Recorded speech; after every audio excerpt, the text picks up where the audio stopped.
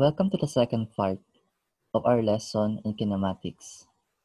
Last time we talked about the one-dimensional kinematics, and we have learned the concept of displacement, velocity, instantaneous velocity, acceleration, and instantaneous acceleration. We also have the four kinematic equation or motion equation for constant acceleration along a straight line.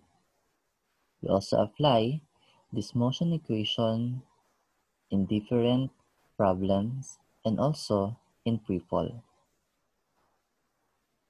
For our lesson today, we'll talk about kinematics in 2 dimensions. Our learning objectives are: understand displacement, velocity, and acceleration in 2 dimensions. Use equations of kinematics in 2 dimensions. Understand the concept of projectile motion. To solve problems regarding projectile motion, comprehend relative velocity, and lastly, solve problems regarding relative velocity. Our learning topics or our topic outline are displacement, velocity, and acceleration, equations of kinematics in 2 dimensions, projectile motion, and relative velocity. Displacement and velocity and acceleration.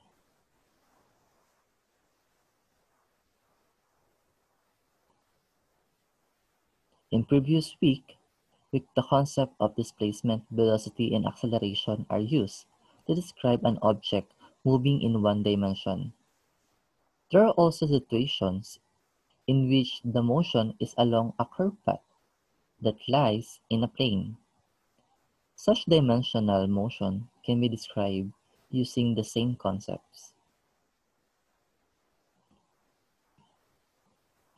The displacement of the car in the figure have drawn from the initial position R0 at time t0 to the final position R at time t. The magnitude of the displacement R is the shortest distance between the 2 dimensions.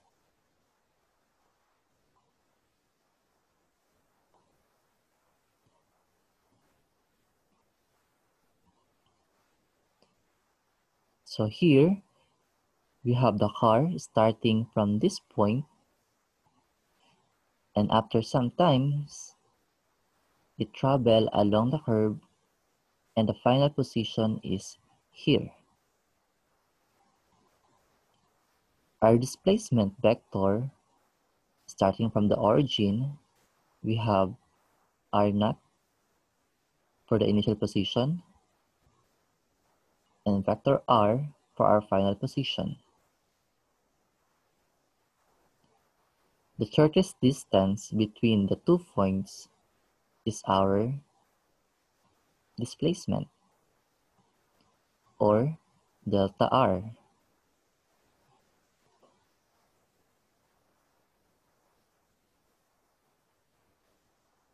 We know that delta displacement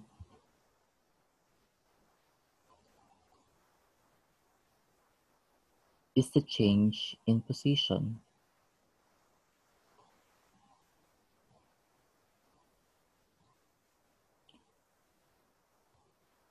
And also a vector. So in this case, our delta R is the difference between the vector R and the initial vector R.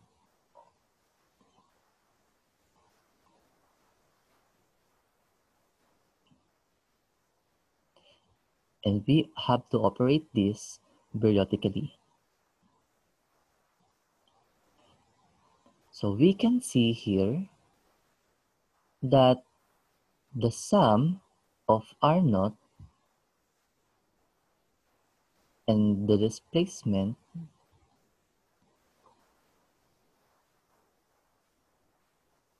is equivalent to the final position.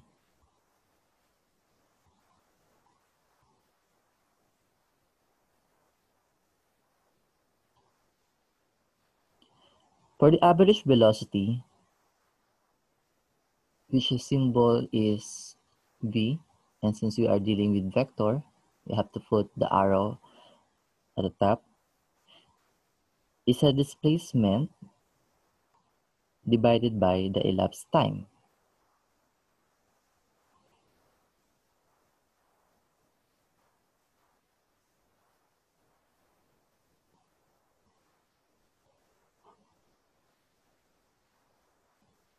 Or delta r over delta t. Then, for our instantaneous velocity of the car, so again, we have to limit the ratio of displacement and time as the change in time approximately 0.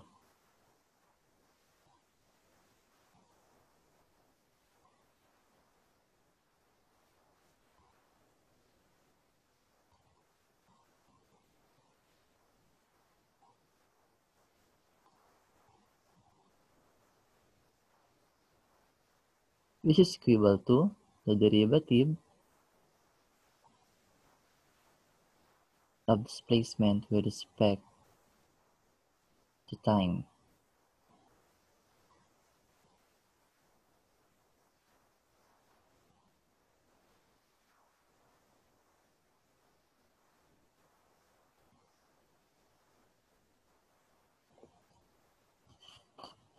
For our average acceleration, similarly, with one dimension, it is the change in velocity divided by the elapsed time.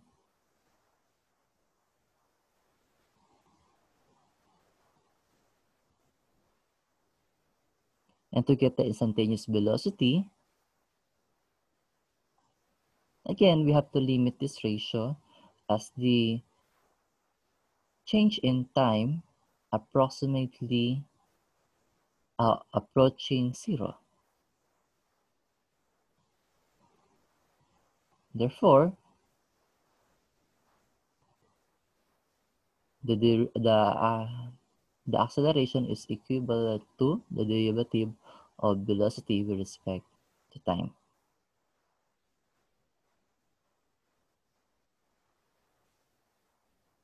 So since we are dealing with 2-dimension, we're analyzing this situation or the problem separately with the x component and y component. And always take note of this, that displacement vector and acceleration are vectors. So now, let's have our example. In a football game, a kicker attempts a field goal. The ball remains in contact with the kicker's boot for 0.05 seconds, during which time it experienced an acceleration of 340 meters per second squared. The ball is launched at an angle of 51 degrees above the ground. Determine the horizontal and vertical component of the launch velocity.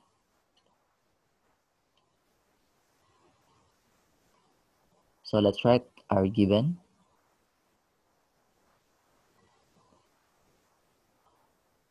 First, we have time, which is 0.05 seconds. Then we have the acceleration. The magnitude of the acceleration is 340 meters per second squared.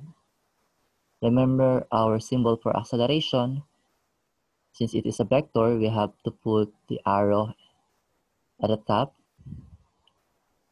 but since our given is a magnitude, so we can put it inside a bar, which means it is magnitude representing magnitude, or simply A for acceleration.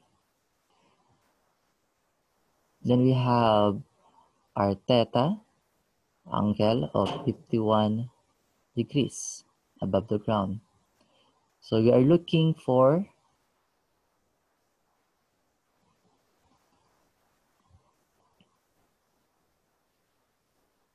the horizontal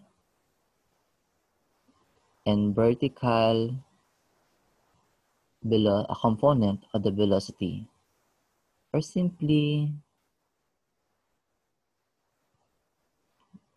let's just write Vx for horizontal component and Vy for vertical component. So let's solve for this problem.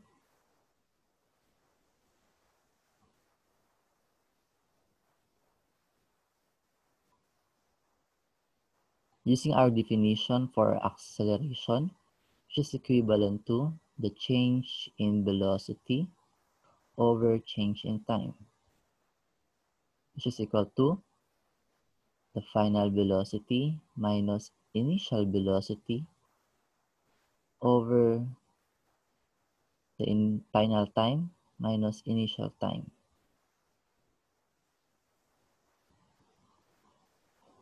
So since, as illustrated in the problem, the ball remains, as said in the problem, we can say that the initial velocity is equivalent to 0. And the change in time is simply equal to 0.05 seconds. Therefore, we have the velocity, the final velocity is equal to the acceleration times time,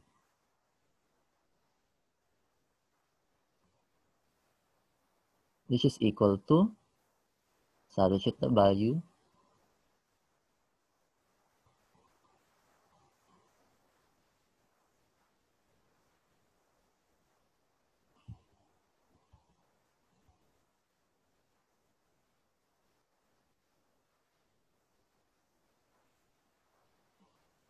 therefore we have the final velocity of 17 meter per seconds.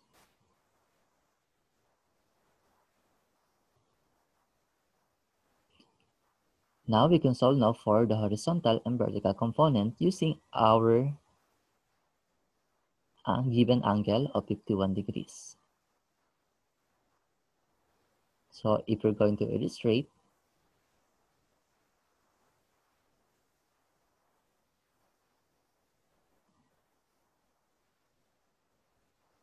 the given angle is 51 degrees above the ground.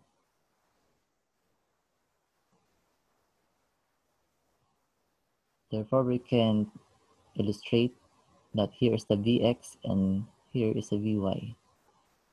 So let's solve for Vx using trigonometric function of cosine.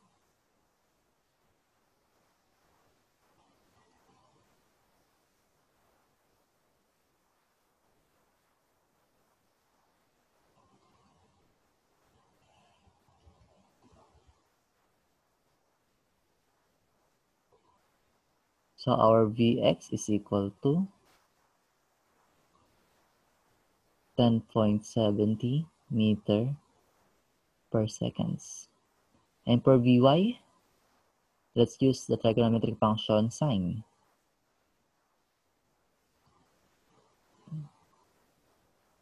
which is equal to 13.21 meter per seconds. So here's our answer.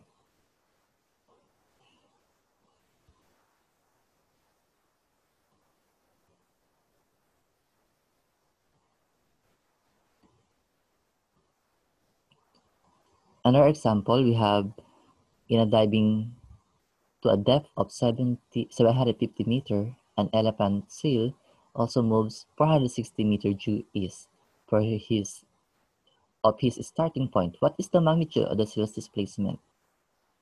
So let's illustrate the problem. So you have here a depth of 750 meter, and an elephant seal moves 420 meter due east.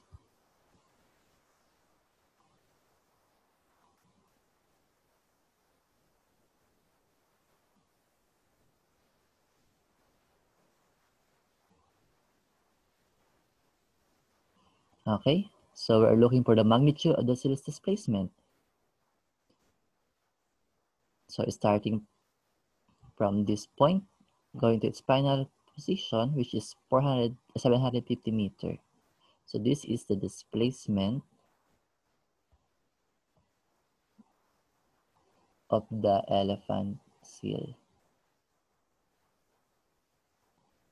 To solve for this one, use trigonometric function. Use Pythagorean theorem.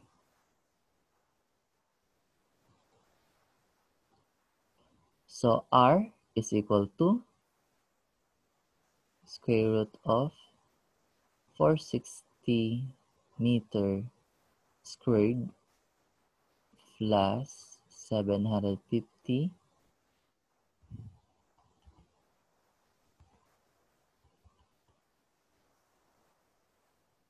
meter squared.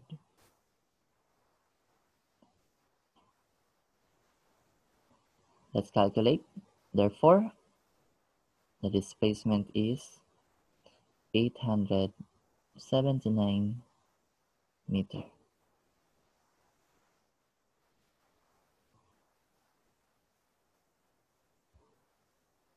Okay, so that's how we solve for displacement, velocity, and acceleration dealing in 2 dimensions. Now, let's check our understanding. Solve this problem and comment your answer.